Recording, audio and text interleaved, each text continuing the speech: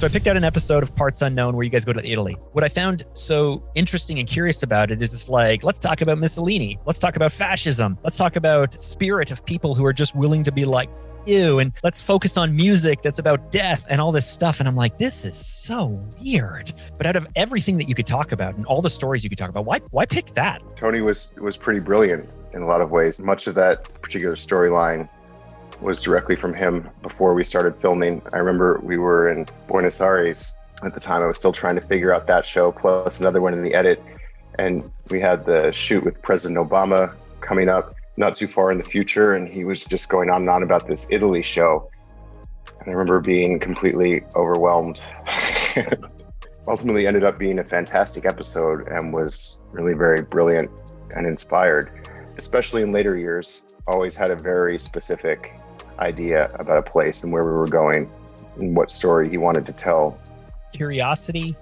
Was it boredom? Like, was it just this desperate need to not do what's expected? Like, what would have driven this episode after episode, story arc after story arc, story after story? Because it's either incredibly energizing and inspiring to never do the same thing ever twice, or it's very taxing to never have to do the same thing twice and continually to one-up yourself.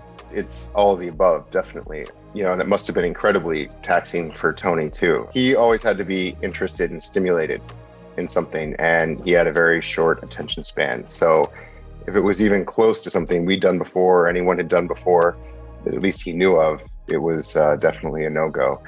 But he might have had some, good ideas, but the actualization of them was up to the crew, and that could be very challenging.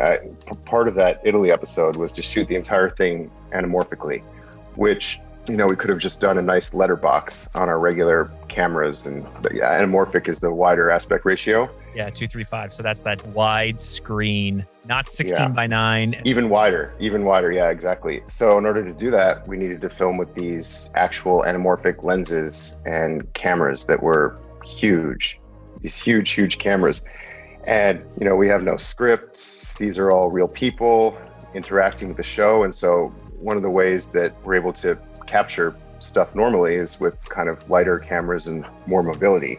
Gosh, with this episode, we had to have these box trucks and all, huge Italian local crew, focus pullers, like to make all this equipment work. And I was just terrified it wasn't going to work out because, we couldn't even pivot the cameras very easily or quickly, let alone take them anywhere. But miraculously, as things often did, and Rome is just such an amazing city, the magic sort of found its way in front of our lens somehow.